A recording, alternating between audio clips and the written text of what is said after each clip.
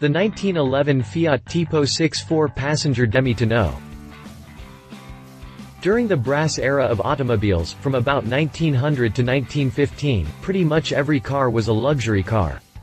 Before Ford's 1908 Ford Model T put the nation on wheels starting in 1907, automobiles were primarily seen as playthings for wealthy folks.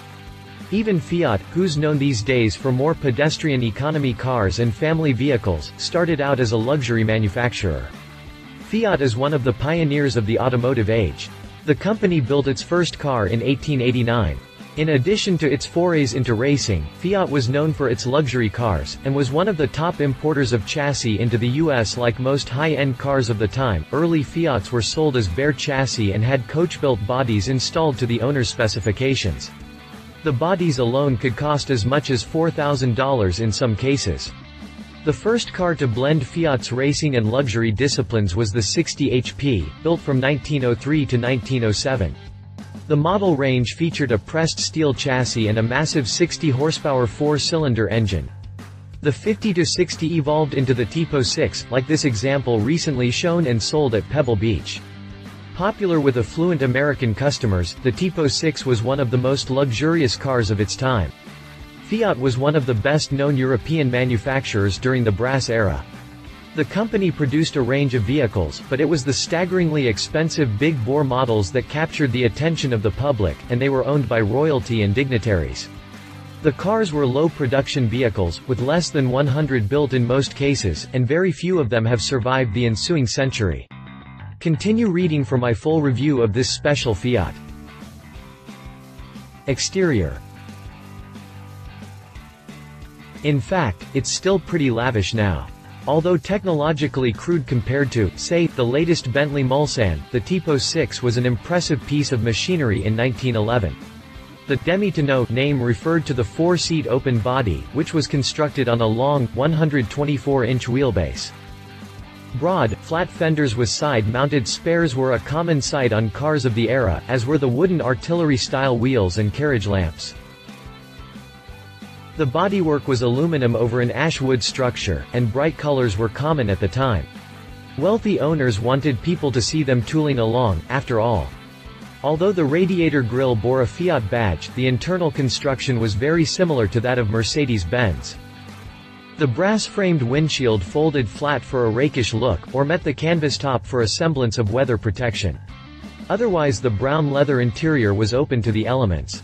Broad, flat fenders with side-mounted spares were a common sight on cars of the era, as were the wooden artillery-style wheels and carriage lamps.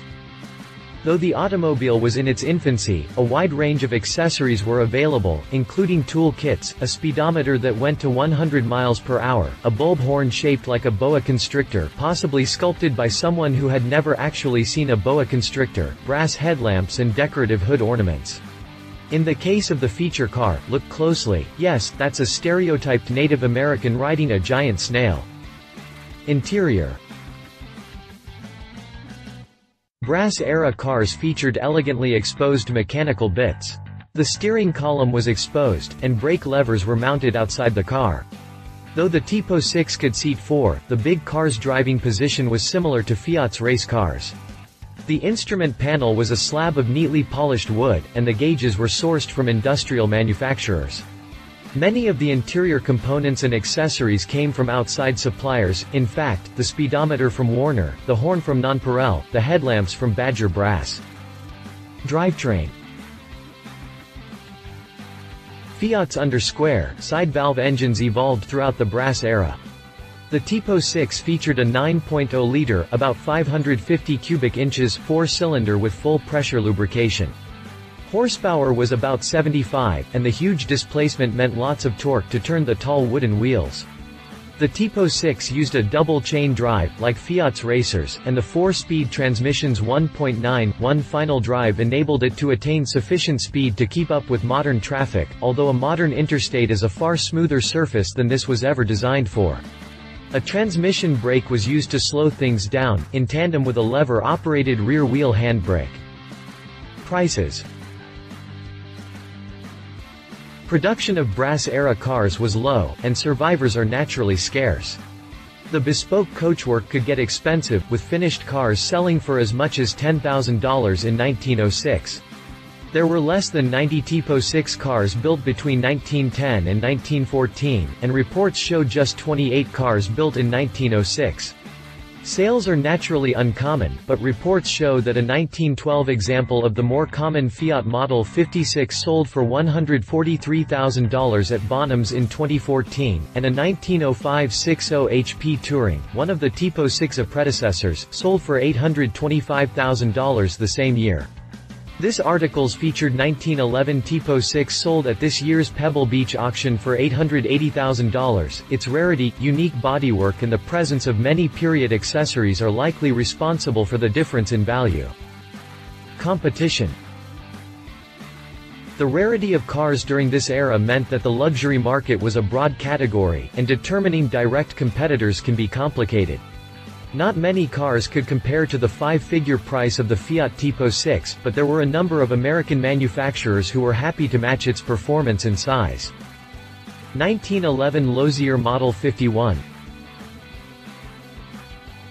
Like Fiat, Lozier split its time between racing and luxury car manufacturing. Pricier than a Packard, the Lozier Model 51 was powered by a 51 horsepower, 554 cubic inch inline six-cylinder engine. In 1911 a Lozier finished second in the inaugural Indianapolis 500. 1911 Pierce Arrow Model 66. Pierce Arrow quickly became known for unique styling on its luxury cars, and made its name with tough, high-quality vehicles. The range-topping Model 66 sold for over $7,000 in 1911 and featured an 825 cubic inch six-cylinder engine and an aluminum body. 1911 Rambler Model 65.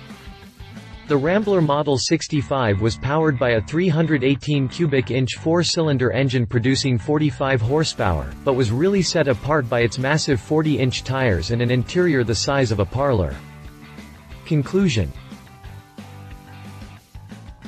This 1911 Fiat Tipo 6 is a fantastic example of the early days of the automobile, when the horseless carriages were considered mechanical marvels and in many cases, dangerous toys. In contrast to modern Fiats, the Tipo 6 was a brightly colored chariot for affluent folks. That said, one thing hasn't changed over the years: Fiat's uniquely Italian sense of adventure and style. Love it. Awesome brass era detailing and personalization, surprising performance on modern roads. Leave it extremely rare in terms of modern auction results. Less expensive cars from the era are worth more. If you liked this video, please share your thoughts in the comments below and don't forget to hit the subscribe button.